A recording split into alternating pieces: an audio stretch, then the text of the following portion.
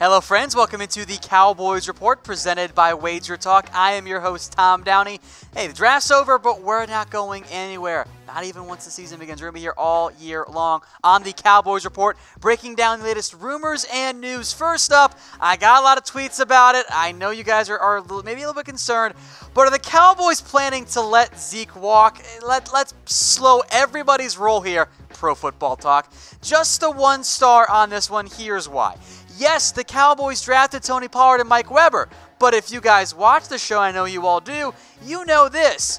The Cowboys' selection of Pollard and Weber were about keeping Zeke fresh. Pro Football Talk, who, by the way, tried to kickstart the Zeke's going to hold out stuff, is wondering, well, is this the Cowboys' plan to replace Zeke down the road? That is not the Cowboys' plan. Now, I gave it one star because, maybe something changes.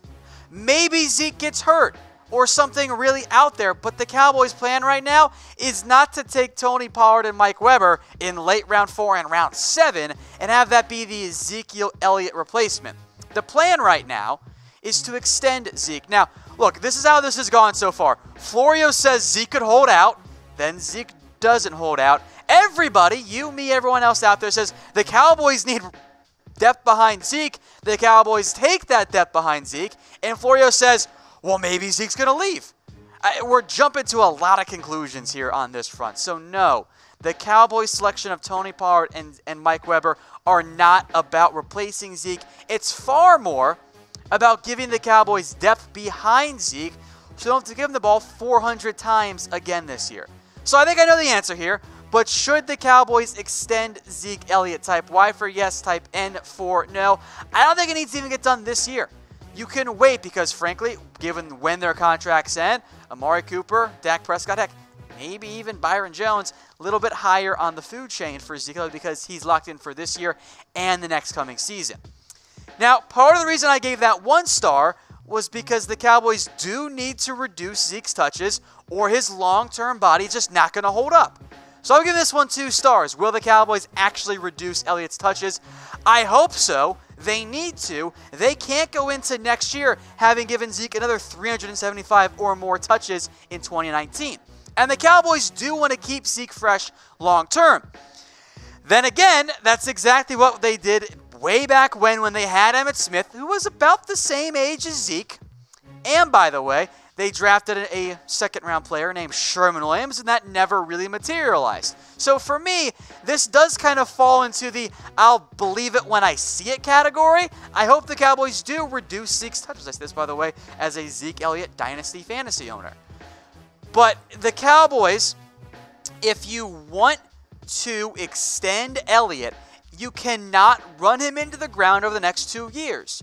You need to cut back his touches a little bit. Maybe instead of 375, maybe it's a little bit under 300 even. That's still a pretty hefty workload, but you've got to find a way to not run Zeke into the ground. He's been healthy for the Cowboys, but the bumps and bruises have been there. At a certain point, the wear and tear for almost all players, unless your name was like Frank Gore, does tend to catch up to you. So keep an eye on that. I think Zeke's going to be okay long term. I think the plan is to extend him, but they've got to make sure that they find a way to actually reduce his touches. Otherwise, you're going to end up in a Gurley situation where all of a sudden he's hurt early on in his new contract. Now, today's show is brought to you guys by Wager Talk. We know you made some money with BetDSI. Make some more. Wager Talk is giving out a free daily pick package from their experts. So they'll give you the free pick package there. You go put some money down there and make some added money. But that's only available if you go to wagertalk.com/chatsports. That is the only way to get the free pick package from Wager Talk. No credit card, no money down. wagertalk.com/chatsports. Some more Cowboys rumors and news here. Next up is Connor Williams going to move to right tackle this season. We mentioned earlier in the week that he's going to move probably at some point. What about this year? I'll give it 2 stars. I do kind of like the idea quite a bit. I think it makes sense for the Cowboys, but Dallas Morning News says Williams is probably going to stay at left guard.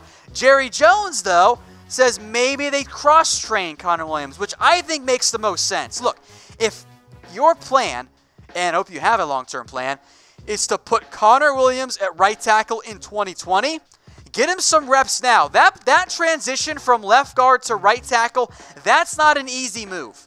So if you do that now, that's going to help set you up in the long term. Now, I still think with the way this roster is set up, there is an argument to be made that Leal at right tackle and Williams, or even Connor McGovern, we'll get to that in a minute, at left guard makes the most sense. But I think with the way this roster is set up, because you spent a third-round pick on McGovern, who is a good player, I think, at least we'll see how he plays in the preseason and all that, you can justify letting Connor Williams get some reps at right tackle, and the draft pick of McGovern was a future move. I know we're trying to win right now, and the Cowboys definitely should be trying to win right now, but at least try Connor Williams out at right tackle some this preseason, see how he looks. I think that makes the most sense for the long term. Now, assuming Collins stays at right tackle, who should start at left guard? Give me an M for Connor McGovern and a W for Williams. Now, you guys know how high I've been on Connor Williams coming out of the NFL draft, how much I love that pick, and my high expectations for him. But there's no reason at all to not let McGovern compete for that left guard role. And if he's better than Williams, I've got no problem with it. Maybe that's a surprise to many of you, given how much I've defended C. Will. I still think he's going to be a long-term option.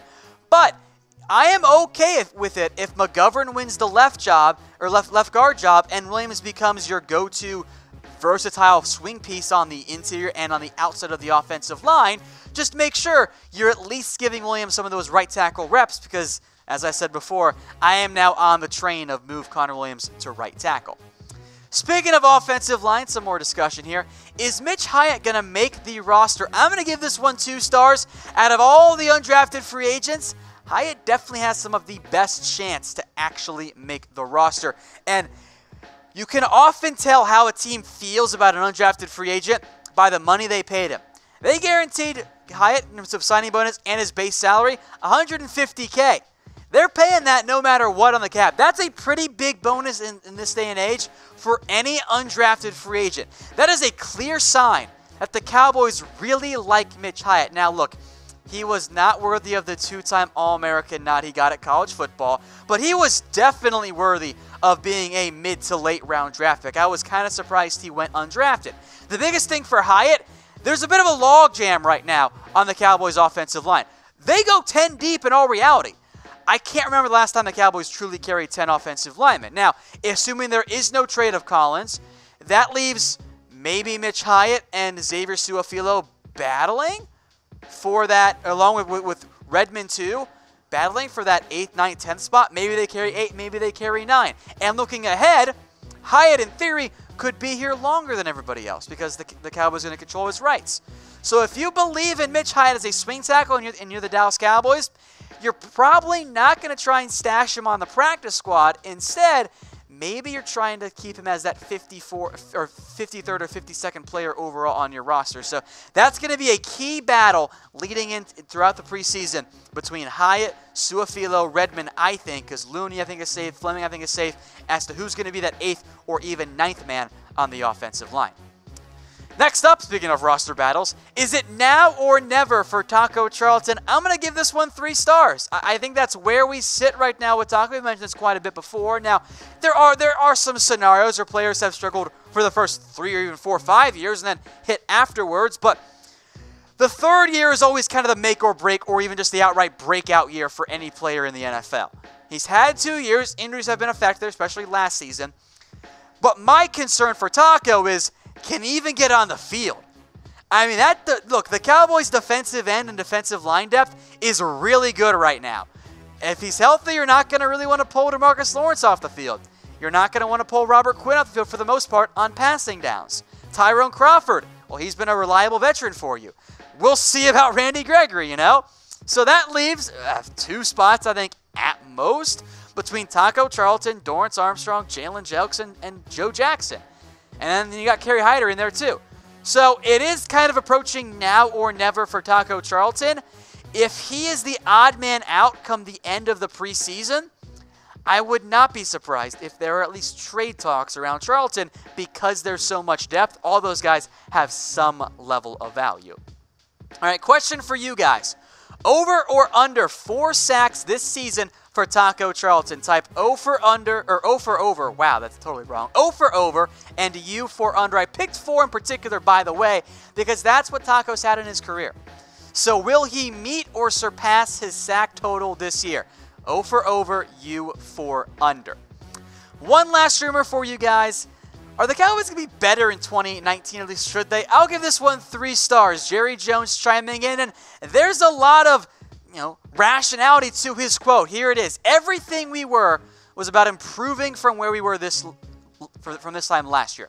There is no reason why they shouldn't be. There is no tangible reason we shouldn't be expected to be better than last year. And for the most part, Jerry's right here. You should be better, or at least the same on the coaching staff. In theory, Linehan being gone is an upgrade.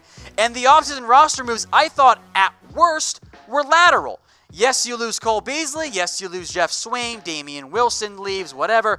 David Irving leaves. Terrence Williams. But you bring in Randall Cobb. You bring in Christian Covington. George Iloka comes in. Tristan Hill. The rest of the draft picks and UDFAs. Jason Witten, too, if you want to include him. Although he's kind of a return addition. I'm not sure how to categorize here. Jason Witten. But I gave it only 3 stars for 2 reasons. Number 1, the schedule's a lot tougher this year. It's not going to be as easy. So the Cowboys could be a better overall team, but the record might only be the same or even worse potentially. And the other big reason, kind of coming off this point, just because you're a better team, the record doesn't always indicate that. So what will be the Cowboys record in 2019? And of course, I'm ignoring possibilities for injuries and unexpected events that really you can't even fault the team for. So what will be the Cowboys record in the 2019 season? Let me know in the comments section. I've said it before, it has not changed. I think the expectation minimum is going to be in that 10-6 range, which could be, maybe should be enough to win the NFC East. And if it's less than that, things do not bode well for Jason Garrett long term. So let me know in the comment section what will be the Cowboys record in 2019. Hey Cowboys fans, thanks for watching the Cowboys Report. If you haven't already, click right here to subscribe to our channel for all the best Cowboys coverage on the internet. That's news, rumors, highlights, mailbags, film studies, and a whole lot more. And I'm making your lives a little bit easier as well with the next Cowboys Report video right here.